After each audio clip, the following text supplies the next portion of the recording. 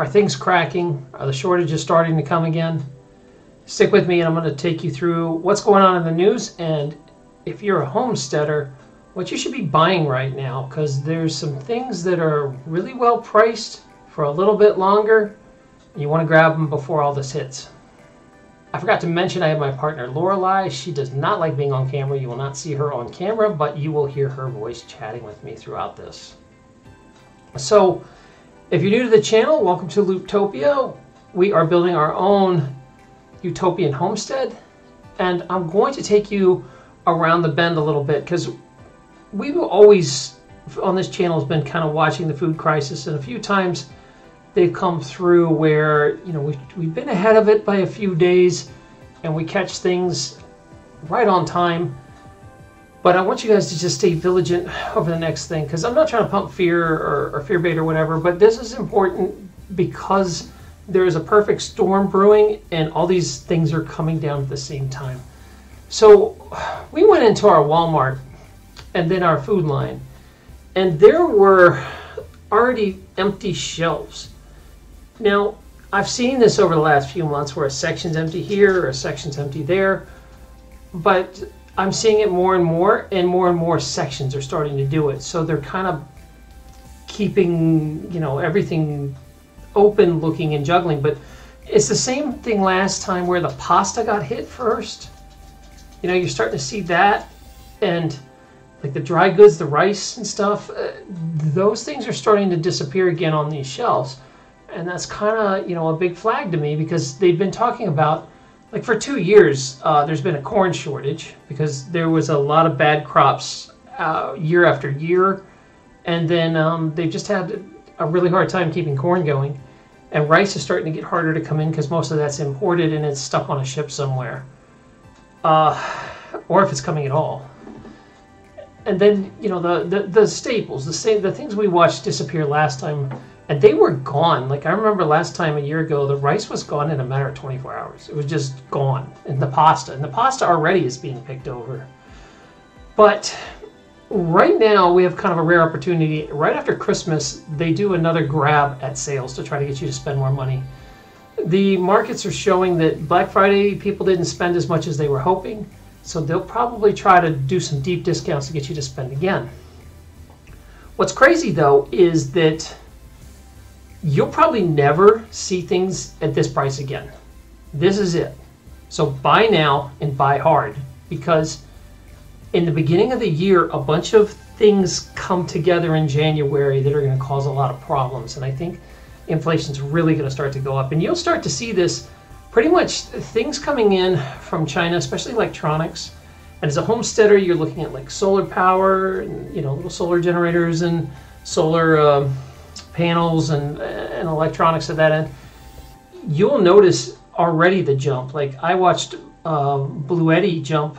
I went to buy a little home unit, and it jumped like $300 in a day. And I was like, whoa, you know, watching the prices jump because it's just getting hard to get this stuff. And what'll happen next year is you'll order something and you'll wait, and it'll be 4 months out and 5 months out.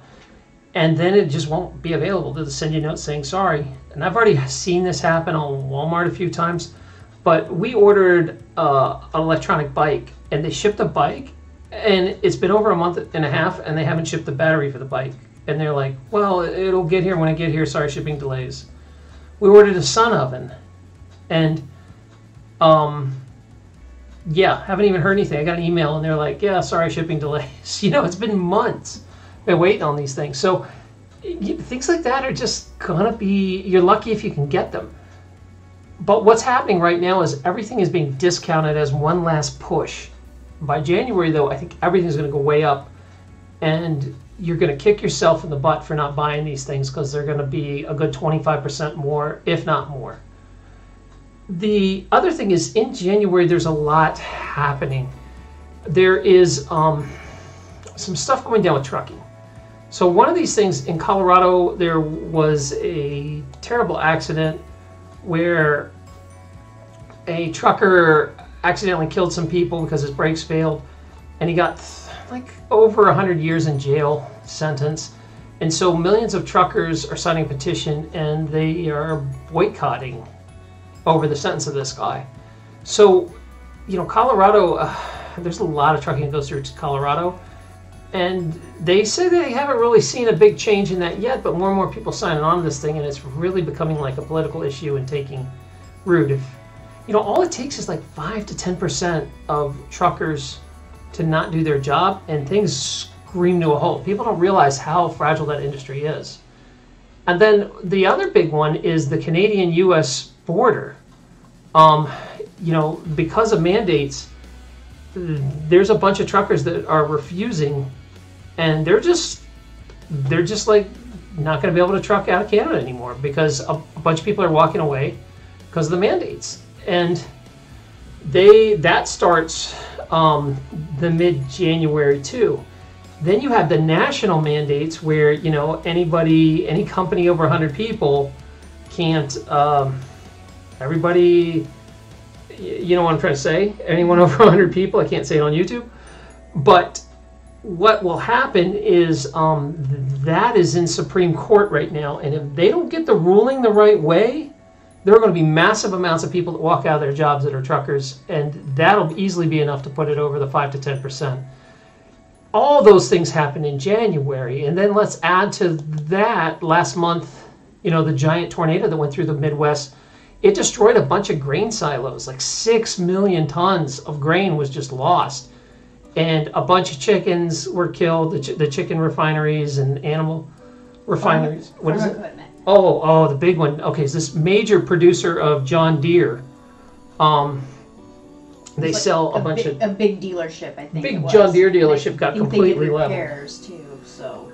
And this is another thing that we don't realize, that, you know, stuff like John Deere, if you go buy that equipment now, tractors are completely... have computers everywhere in them now. They're just like modern cars. So they are having a hard time getting chips. You will notice that farming equipment's getting hard, and when things break, those things aren't getting repaired. And you're seeing that in trucking too. I talked to some truckers and they were just like, yeah, our truck's been in the shop for 3 weeks because we couldn't get this simple part. You know, it's stuck on a boat somewhere. And so you're going to see a byproduct of it. It's going to be like a negative feedback loop where stuff's not coming in to be shipped, and the trucks can't get fixed because they need the stuff, but they can't bring the stuff. And it's just like a negative feedback loop building. So there's all these like signs everywhere saying, if you're paying any sort of attention, January's things are going to turn. So I'm really encouraging you, if you're kind of sitting on the window and you're like, man, we blew a lot of money at Christmas. Yeah, I get that. But the stuff's not going to be any cheaper by January. So take advantage over the next week. Get those supplies you've been waiting to pull the trigger. Go ahead and buy that expensive battery bank. Buy that whatever you need. Just do it and get it done. And I think you'll really kick yourself later if you don't.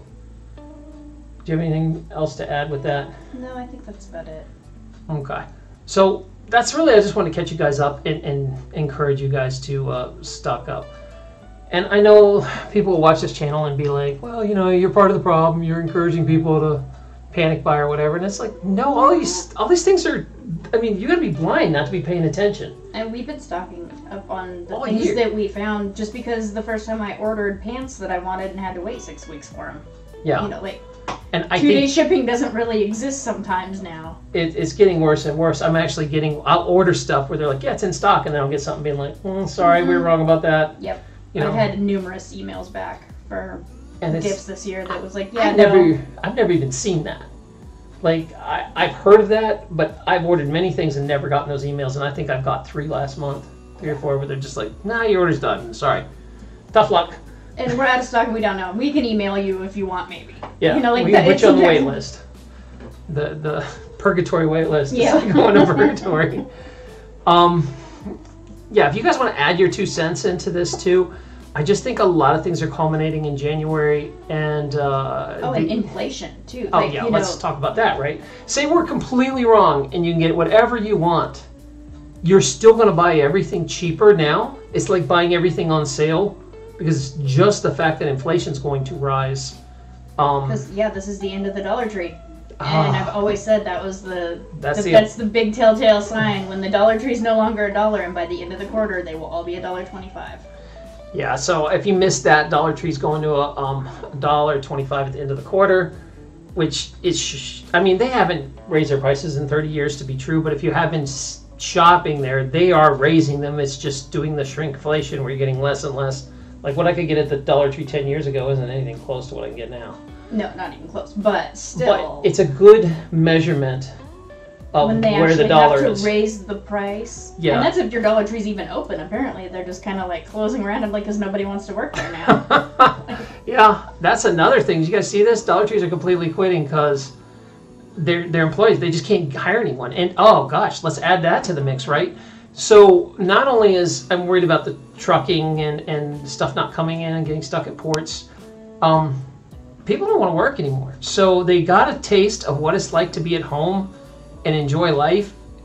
And they're like, you know, working for the man 9 to 5 sucks. I don't want to do this with my life. Or to be screamed at for 8 hours by people that are grumpy because you don't have enough help at your store. Yeah, especially for minimum wage. You know, customer service jobs, man, they're in big trouble because people don't want to go back to the crappy jobs.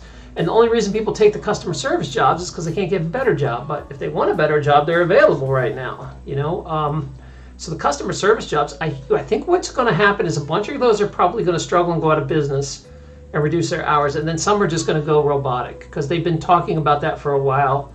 And you're already seeing that in some, like, I think it's like Sheetz gas station that has like robots that make stuff in the back, like it's like a robotic thing, and some of the fancier ones. And you know, McDonald's has been talking about that, and Walmart for years has been talking about having robots come through and scan inventory and then have robots come and stock the shelves. And I think that is probably what we'll end up going to, is because people don't want to work anymore, and they a lot of it is people are willing to sacrifice their lifestyle for that. People don't want to deal with people either. Like, yeah. People have gotten mean. Well, I blame this. So, like, I don't shop anymore. You know, I order everything. Yeah, I blame this also on the internet in a way that Generation Z that has come up, the more time you spend on the internet and less time face-to-face, the more you become an introvert, and that's your norm. So we've raised an entire generation of introverts that is the norm, where it used to be like the exception if you were an introvert. Now you're the exception if you're the extrovert. And people in public service need to be extroverts. Like, you know, if you're an introvert, you're going to suck at customer service most likely. You can't sell anything if you don't talk to people. Yeah, and like talking to people exhausts you and wear you out and annoy you. And, you know, and so we have a whole generation of people that normally would take those jobs, the younger people that are raised that they can't stand people in real life. So it's a big culmination where I think things are going to go robotic because of that. I mean, why the hell would you have employees if I can just have robots make sandwiches and I never have to deal with time off? I never have to deal with employees getting sick. They don't steal. You know, all they do is break down, and so you got one guy there that keeps everything running. Yeah, I was going to say you can have 2 or 3 high-paid employees instead of 50 it just really makes a badly lot of paid sense. employees. And I think that's what, I mean, they're already training that. If you noticed in Walmart, they're already training you to check out your own groceries. And they're getting to the point where there's only like one register open and there's a giant wait to get a real person to check you out. Oh, I have it. They've already trained you. I have the thing on my app. I don't even have to check out now. I can just scan it in with my phone what I'm buying and we just walk out. Oh, didn't know that was even a thing. Yeah. Imagine that. But I don't even go to the store. I just have it delivered. Fantastic. It's all for the same subscription. So if you guys didn't know that was possible, I didn't know that either. But it's just that culmination of things happening. Then, you know, also people are getting less and less healthy. They're getting sick, and they're also not getting the work. And that's going to be a major, major thing next year. And I think all those coming together, you're just going to run out of stuff. And if you don't pull the trigger now, I think you're really, really going to regret it. We have shopped more than I think I've ever shopped in my life the last few months. But every time we do, we have this discussion of, God, we spend so much money, but I don't think this stuff's going to be here next year. Or we will never see it at this price again. And it's one of those things that it's been a real struggle to spend money like that. But think about this. If the dollar is really crumbling and turning to junk, which they're doing. Obviously it is. Obviously it's happening, the inflation, but they're doing a juggling act to pretend this isn't happening I don't even understand how they pushed it this long, but they have. It always amazes me that the dollar hasn't collapsed Right, in like the 20 last years ago. 20 years. Yeah, I don't even understand how it's still going, but it is.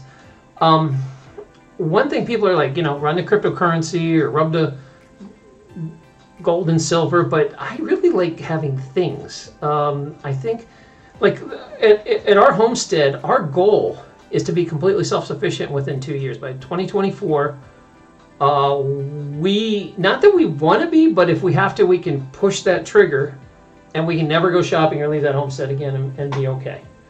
And that is not an easy place to get to. I understand it's a lot of work. Well, that is our goal. I think that it's one of those things that it depends on how comfortable of a lifestyle you want, and I want to live comfortable as a homesteader. We're around and 50 years old. I don't want to be out there freezing to death and hot to death. I'd like to be able to have enough solar to run a little tiny air conditioner or something, or just some simple luxuries would be nice, because we've just gotten used to and adapt. Now, obviously, we can adapt to that if that's not available, but we have time, and the writing's on the wall. If you prepare, you'll be all right. And I think just pay attention. So take care of you guys, take care of each other, and remember, if you want to see our uncensored stuff, because I'm not allowed to really talk about anything here that is deeper than what we just did, even then is kind of pushing YouTube standards. We are over on Odyssey and Brighton. You can get the full thing of it. Yeah, you can get that, and if you go over there, and you'll see this special story I just did that definitely is not allowed on YouTube, about having what the best medical devices for having a homestead is. So if you're going to homestead, you might be interested in checking that out. Again, this channel is really geared at people that want to homestead and make the transition. Although, I mean, seasoned vets are definitely welcome here, but it's mainly for newer people that are like, oh, I don't have a lot of construction experience, or I don't have a lot of this or that. We want to help you at least become more self-sufficient. And we do believe time is running out. At this point, you're crazy to stall. Like, it blows me away that people, after what happened last year and they got a little taste, just went back to everything as normal. It's like, no, it's fine. Where meanwhile, like, the homesteaders are like, okay, this was a big warning. Let's stockpile as much as we can. Got lucky with that warning. Yeah, it's kind of like, here's a warning. Okay, here you go. Here's your last chance. Here's a little taste of what it's like to have a week without gas, and here's a little taste of what it's like to have panic buying. And we got to see that, and how it was actually kind of an interesting experiment of what went first. Like, who the hell would have thought toilet paper would go first? Like, I would think rice, or toilet paper. Toilet people buying toilet paper over food at first. The first few weeks, I was like, this is stupid. Why are you not buying food? I don't know. I just think that if you're going to invest in money, sure, there's a place for crypto and gold and stuff, but man, put your money in food and self-sufficient things. Buy tools, buy some batteries, buy things that make your life better on the homestead. That's our goal. I keep coming back to this. This is what I was trying to say. Is our goal is to become not only self-sufficient but also money-proof, and I think that's a weird concept for people. And it's a concept that's a hard check for people in the gut too, because when things really break down, your lifestyle is going to change. You're not going to go out to restaurants anymore. You're not going to go over to your friends' houses and hang out. You're not going to go over, big holiday things 5 states away. I can be like, oh, I'm driving to my mom over 5 states from now. No, none of that stuff's going to happen when you can't get gas and you can't. Or if gas is $10 a gallon. Yeah, $10. It costs $3,000 to travel up north. You got to prepare that this is happening, because heck, there was just a big explosion, right? That knocked out a bunch of gas. An oil refinery just happened yesterday, and who knows how that's going to ripple out. No, I think it was the 23rd. Oh, was it? It was a few days ago. So it's one of these things that not only is it good to become self-sufficient, but I think you need to keep in mind to become moneyless. And what I mean by that is I have every tool I need out there to survive. I have enough timber and lumber on my homestead and enough food growing that if for some reason I never left that homestead again, we could still have a quality life and have everything we need.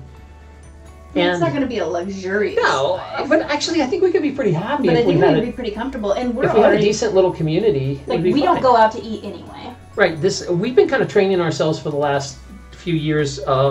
We don't go out to eat anymore, which is crazy for some people, but we have a real restrictive diet anyway, so there's nowhere I can go and eat. So I had to give that up anyway, but for the price of going even out to fast food, it's shocking now. I think the last fast food I went to was Burger King when they did the Impossible. Oh, it was like offer. $35. $35 for 2 people, and I was like, "This is Burger King. You know, how are I we at know. $35?" Like, it should never be more than $20 for fast food ever. I'm sorry, It's mind-boggling. Even the cheap like Chinese food you get for $5 now is now $12.99. You know, like it blows me away. And I would rather just spend it on quality groceries and. I can't imagine spending $50 going to a movie anymore. There's no way. When I can sit on my couch and enjoy that same movie, and pause it and go to the bathroom when I want. Eat whatever I want, rewind it. We can talk. So it's a shift in mentality of just not going out anymore, and training yourself that you're going to be okay with that, and getting your kids used to that. This might become a reality of, we're going to have this small community we're going to deal with, and if you can't walk over and ride a bike and hang out with these people, that's about it. You're not going to be traveling all over the world, and the internet is. So what's going to happen with the internet is this: as people get sick and people quit jobs, those people run the internet behind the scenes and make things work so the internet works right. You're going to get patchier service to the point where so many people are trying to get on like one little section of bandwidth still working that it'll be unbearable. And I think maybe you've had a taste of this. If you have a cell phone and you've ever been to a concert or event where you're like, yeah, this phone's worthless right now. I can't even send a text. That is what it'll be like full time. It'll just be, the internet will be there, quote, be there, but it'll be so hard to use, people will just be like, I don't know what to do, screw it. I've been trying to send a text for 3 weeks and it hasn't gone through. So you can't really, I don't think anyone's going to pull a big trigger and just cut all this off. It's going to be like a squeeze that happens where stuff just becomes unfunctional and doesn't work right. And there'll be lots of complaining and frustration and people losing their mind and pointing fingers, but this is also a wonderful opportunity to start anew and go back to what's important, like spending time with your family without electronics, growing your own food, getting back in touch with the garden instead of watching 10 hours of TV a day. These sort of things are really, really a great thing if you look at it that way, because I don't think society will reset unless it's forced to reset in a hard way. And it's a healthier and it's a more spiritual way to live, and you need to train yourself and practice a little. Go ahead and turn the power off for a day and see what happens.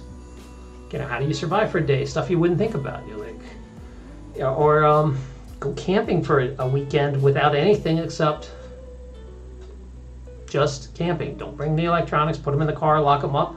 Just see how you can do, like what the mental strain is going to do to your teenage child when you take their phone away for 3 days. Like how you got to practice these things. I was the weird kid in school. That was my family. We did once a month. We trained. So Lorelei you grew up, if you don't mind me sharing a little bit. Yeah. You grew up on what'd you say, is it a compound? Survivalist compound? It was a homestead. But you Could practiced. easily be turned into a compound. You guys practiced fasting where you just didn't have food for a few days. You practiced living without electricity. You practiced. We turn the power off once a month, or we fast once a month, and then on top of that, we always, we camp all seasons. So up in the mountains in the winter. So we knew how to survive that way. But we took also, our parents were decent about it. They gave us training. We took survivalist course and things like that. Could you imagine taking your daughter and dropping her in that now, 30 years later, with these new generation of kids? Oh, no. Like kids who have never, pretty much their entire teenage life has been online and streaming and everything's at their fingertips. To take that away is going to cause them like full panic. Oh, you would think. But, I mean, it's the same reason that, we take the kid's phone every night.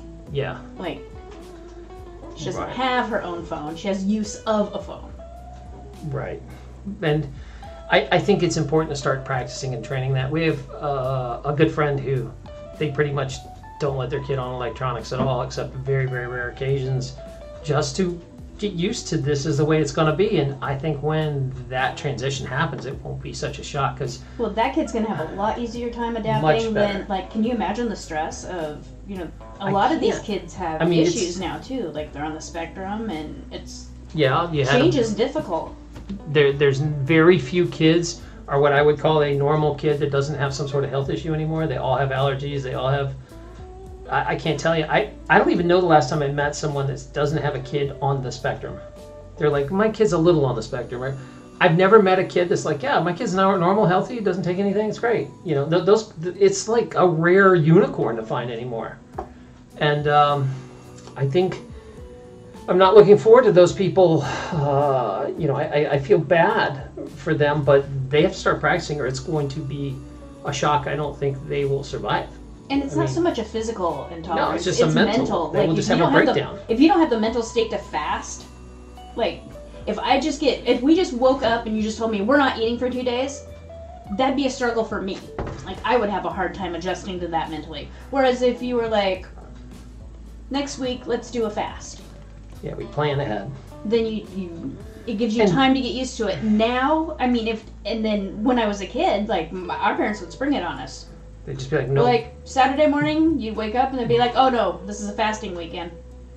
And, I mean, they'd be like, oh, but it was like, man, now I gotta go mow the lawn. It was that kind of, it wasn't like, what do you mean, the panic attack, you know, like, yeah. That just didn't happen in my family. It was like no big deal. And I remember me and my cousin going to school and be like, what do you mean you don't practice not having power? Like, our power goes out all the time. So our parents just spring it on us. All seasons, middle of winter, but I mean, all our houses had wood stoves. We always had, you know, wood cut. Summer sucked, but we just went to the lake. You know, like, we rode our horses down to the lake and went swimming. You find other things to do, but I think I'm trying to say it.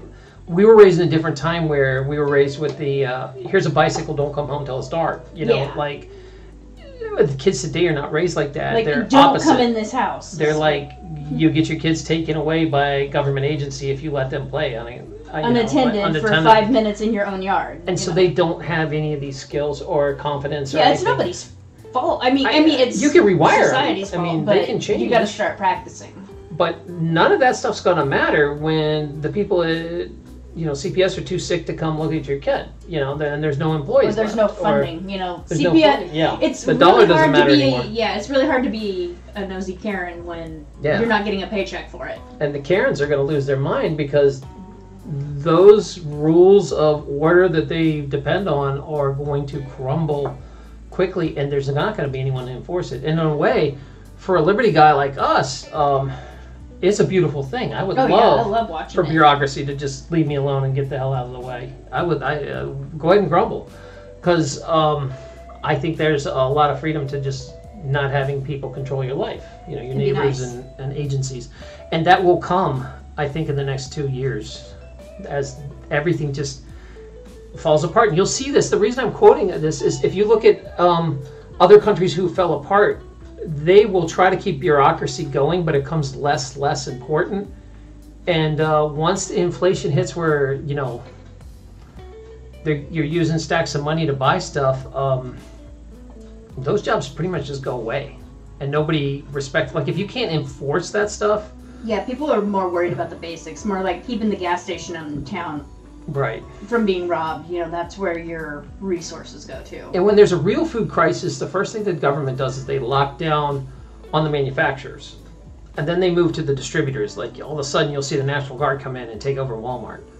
And they will issue maybe, like, since the EBT system already exists, it'll be something like that where everybody will just get a card and you will have to be rationed and buy. You have a certain amount that you're limited to, and that'll be the way it goes, and it will be the military that. And brand choice is not a real big option. Yeah, like, it'll basically be the same stuff the soldiers are eating. Or if you go to a food bank, it'll be those companies. What'll happen is that'll squeeze out, and then they'll usually go after people that are. Reselling, yeah, the resellers, and as like long all as the people that you just bought toilet paper and then sold it out of the trunk of their car for $5 a roll, kind of thing. Yeah, you'll see the reseller, the people that make themselves public about it. They'll go after those kind of things, but if you're just growing vegetables, they'll leave you alone pretty much. They do not have the manpower to go to door to door. They can in a small place. Like you lived in Louisiana and Katrina and stuff when they were going through and going door to door. But that was like the entire nation's military focused on one little area. Yeah. Well, it wasn't even military. Imagine they brought in paramilitary. Paramilitary, but it was one concentrated flood area. Yeah, one tiny area. This wasn't the entire country.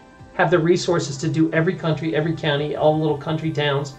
They do not. And let's do that on top of that. The entire world is having a crisis at the same time because when the U.S. goes, well, and I don't think the rest of the world goes. See, everybody's like, oh, well, this happened in Venezuela. Yeah, but, there was also other countries sent in aid. Yeah, there's no aid coming when every country has a problem. Yeah, when the aid stops. And I think the big red flags are, I would say, because Lorelai and I have talked about this a lot, I think the big thing that really needs to be a glowing sign is when they can't make the Social Security payment. Yeah. That's when things will change. Because they've been threatening it a few times to cut it off, and we can't get this deal, or we have to print more money. The debt ceiling. And that's the big one, And they've known this from the Roman times, of keeping the masses fed, keep them happy. As long as the EBT money and the food stamps are rolling, there won't be as much crime. There'll be some looting, there'll be some of that, but it won't be like full-scale riots because a lot of people don't plan ahead. And as long as you're not in a major city, you'll be fine. Yeah, those people will... I'm really surprised. I looked up the numbers, and it's most people, most of the population, doesn't even have a week's worth of food in their house. Mind-boggling to me. And how many people have we talked to, oh, no, my freezer's full, we're good for months. That's not 6 months of food. They grossly estimate, they're like, oh, my little box freezer, my fridge, man, we're packed. We have 20 pounds of rice. We're golden for the year. I've got a big bag of rice. We're good. It's do you have any idea how much food you really eat if you're not eating out at restaurants and stuff? Because these people eat out at restaurants, so they don't think, a 20-pound bag of rice will last them for 6 months because they don't even think about it. But I'm like, okay, imagine you can't go outside anymore. That rice is all you have to eat. And this sounds hyperbolic, right? Until you realize that last year we were in South Carolina and the system was hacked. Just let me roll my eyes on that one. And the oil stopped coming in, and overnight the gas disappeared. And then it went up the East Coast, and we could not get out of the East Coast for 6 days. Yeah, 7 days or something, because they just didn't have gas. And to see that happen last year was a real slap in the face. And I know it didn't happen everywhere, but it happened here. And it was like the 70s gas crisis, but extreme, because there was no gas, there was no rationing, there was just no gas. We were able to get enough gas so that we could travel in town to grocery stores, and that was it. That was about it. And we had to wait in line for hours. Yeah. And I think, imagine that happening on a national scale, where all of a sudden tomorrow you wake up and there is no gas because someone hacked the system, which they're already saying is going to happen, right? I don't know if you've been watching the next crisis they're preparing for us. This one was the pandemic, but the next one will be a hacker event. Yeah, cyber attacks. It disrupts the... It's always going to be cyber attacks. Cyber attacks that disrupts the supply chain. And when that happens. Oh, come on. Right, read between the lines there. So there's just so many reasons you need to buy right now and buy hard. And it we keep going back to it. It amazes me that people got a taste last year and we are so frugal. It's so hard for us. We're like, oh, push the add to cart. Don't look at the total. Don't look at the total. Just do it. Let's just do it. And I know people are like, you're going to get into debt. Get into debt. It's this economy's going in 2 years. The country's $80 trillion in debt. What are you worried about when inflation hits? And there's some positive sides to inflation. Imagine if you had a 30-year mortgage and you owed $200,000 on your house. When they start printing massive amounts of money and you're getting $100,000 check in the mail in 4 years, 3 or 4 years, you've won that game, man. You've made a slam dunk on your property. Unfortunately, I think it'll crumble before. No, it'll. So. I don't know if it'll go Zimbabwe where you're bringing. I think because of the honestly, I'm more worried about them seizing accounts than I am with. Yeah, I think that'll be. There's a lot of warnings about that too, about leaving your money in the stock markets. because they'll freeze everyone when there's a panic. The next big panic, they'll just, I don't know if you guys remember that, they just turn off the market where they're like, no more trading today. You know, like, oh, you can't take any more than $30 out of your bank account. You've seen that. You know, like, also, yeah, you might want to stockpile some cash, but honestly, try to change your mindset of how to live without cash. Can you get enough stuff on your homestead to survive? And I want you to go back in your mind like 1800s, when people went out to the forest and went out to these lands that nobody was on, and basically owned an axe, you know, and were able to cut a life out for themselves and live. And yeah, it was a hard life. It was nothing glamorous. But the point is there was a time not that long ago, like my grandparents were telling me about living like this. My grandpa didn't have electricity. They built their own house out of like whatever they could find on the land. And that was very normal. And I think we will shift back to that in a sense for people that are prepared. For the ones that aren't, you know, this is an event that's probably going to take a lot of people out. But when we get through it, it'll be a really good golden age, I think, for the next round of things to come. You have anything else? Boy, we went off a tangent there. I was getting ready to close it up, and I was like, oh yeah, go over to Odyssey and check it out. and then I was like, wait a sec, we got to talk about this other stuff of being prepared. So I'm sure you guys have lots of comments about this. Feel free to leave whatever you want to add, and we'll probably turn around and make another story. But anyway, happy holidays. I'm not trying to rain on the holidays. I'm just trying to encourage you to shop while all the holiday bargains are going on and save yourself. Get those clearances. Go to those clearance deals, man. Oh, the big ones, our favorite is if you're looking for fabric, go to Big Lots. Big Lots tomorrow, like right at, well, basically when you're watching this, right after Christmas, they'll drop everything to 70 to 90%. Same with some of the Dollar Trees. We got like blackout curtains and tablecloths, and yeah, you were can like use that Christmas material themed, for anything.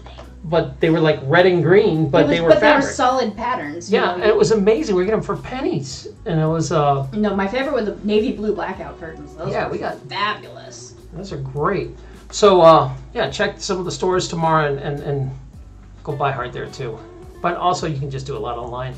Like if you're not familiar with Woot is a good company that go to their clearance deals. They kind of take stuff that's going out on Amazon and drop it even more. That's a good bargain place, I think, too, if you haven't done that. So we love you guys. Take care of each other. Hang in there and stick with us in Lupotopia. Remember, please go subscribe to our Odyssey page over there too. And we will be back with many, many stories coming as we take you through every step of building our homestead, good and bad, and show you what worked and what didn't work so you can do the same for your homestead.